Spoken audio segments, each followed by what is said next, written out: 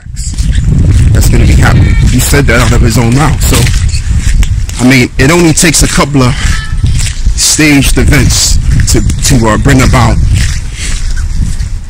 complete, total chaos, to destroy the old world system and bring in the new world system. So in the midst of that, people are going to be going nuts. Life that once people had, that they used to, it's going to be without. And, you know, obviously, the goal is to, like I said, do away with the old world system. And the way that they're going to do that is through these different stage psychological operational events, therefore bringing the economy down to nothingness, which is what this one has done, right? And they're going to use other crises, man. And I mean, there's so many ways they can do this. They can stage a cyber attack that could definitely hinder, that can definitely stifle the economy in itself, because most of everything that we use is based on electricity. All right, and if you can't get access to electricity due to electrical grids being cut off, then I mean, how can business flow? How can the world operate? You know what I'm saying? Because you need electricity to do just about everything, man.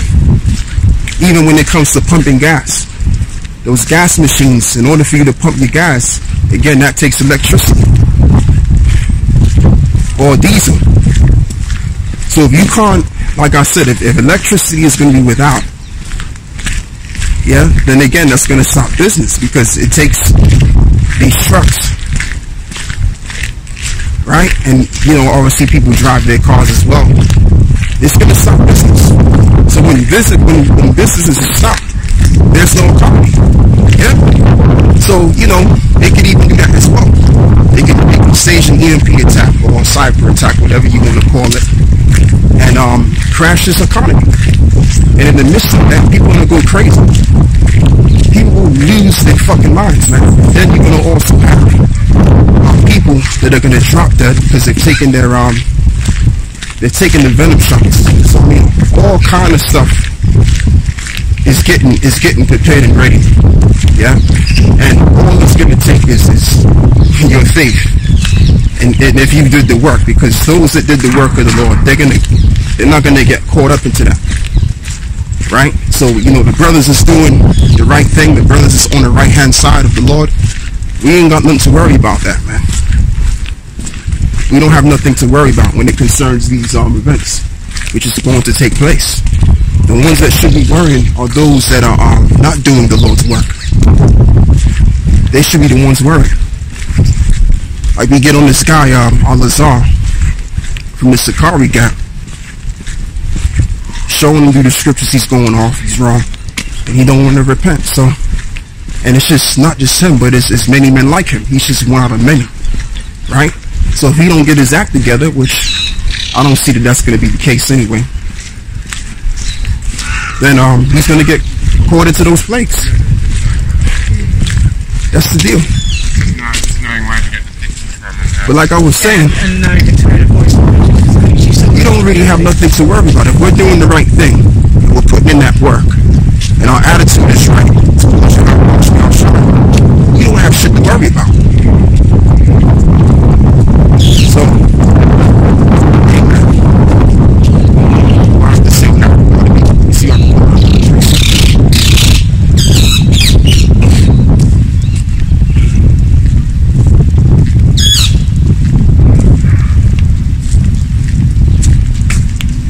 what I'll do is, that's all I need to read on this article. Let me see if I can pull out another precept. Some more of this.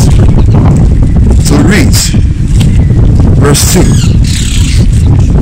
Now I'll read verse 3 again.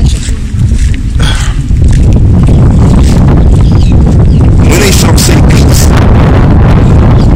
and safety, then sudden destruction cometh upon them, as travail upon a woman, and they shall escape. So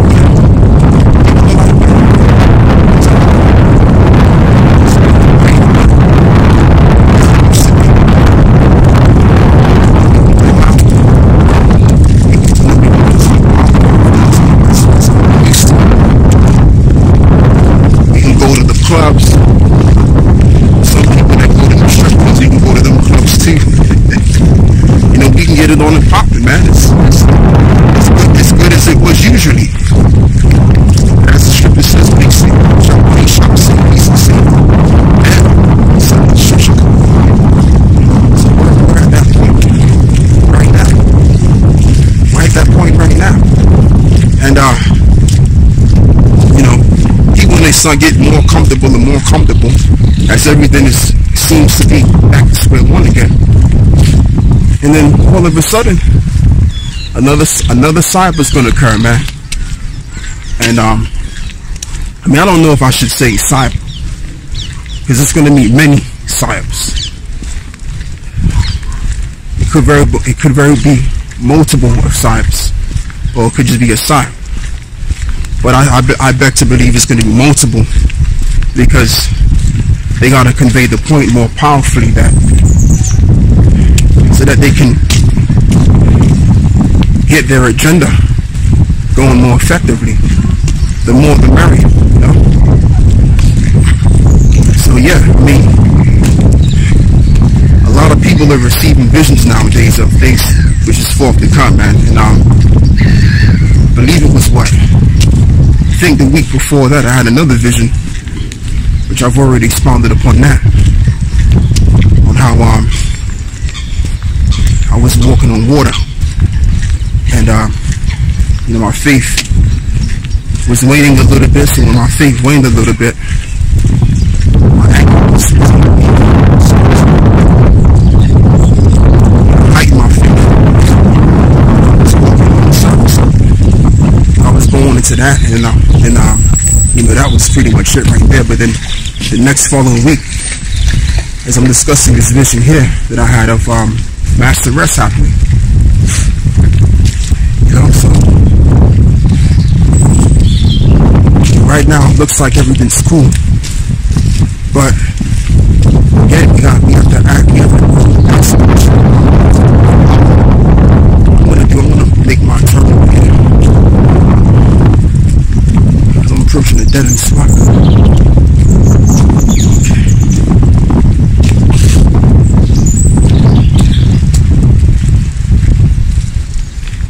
Not too bad, but I still gotta be easy. My shoes all messed up. I mean, I got the right shoes on, but they're not that strong to deal with this dirt. But yeah, like I was saying, things are gonna start happening out here, man, and it's not gonna be good. You know, people are so caught up into you know, these COVID laws not being in activation no more. So now all of a sudden everything's normal. People have a little sense of joy in their heart because of it. But like I said, and as the scripture says, that sudden destruction will come up upon them. As a woman travail with child, it's kind of like when a woman is pregnant and then suddenly her water breaks, letting her know that she's about to give birth. So that's how the evil times are going to come suddenly upon the people. See? And I mean, we should welcome it. Well, obviously we do, because we're in our right state of mind. Now we're talking. Let me do something else.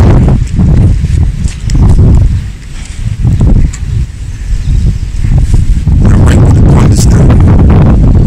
Okay, so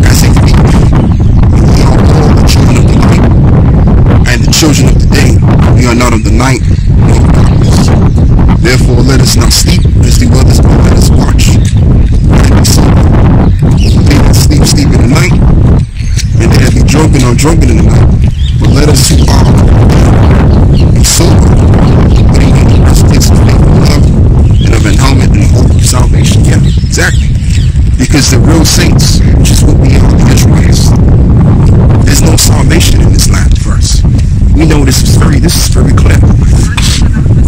This is very clear. You know, you look at your reality and it's clear. So, but there is a salvation in something else. And the salvation is going to be through Yahweh Shai, man. But in order for Yahweh Shai to make a second return, this world has to go through what it has to go through. In order for that to happen, in order for us to get to the next level, in order for us to ultimately receive the kingdom. So, you know, that's just the bottom line, man. And like I said, we welcome this, as we should. Because if nothing happens here, then we won't get to the next level where we need to be. So, you know, yeah, man, it's gonna be all kind of psychological operations. It's gonna be all kind of stuff.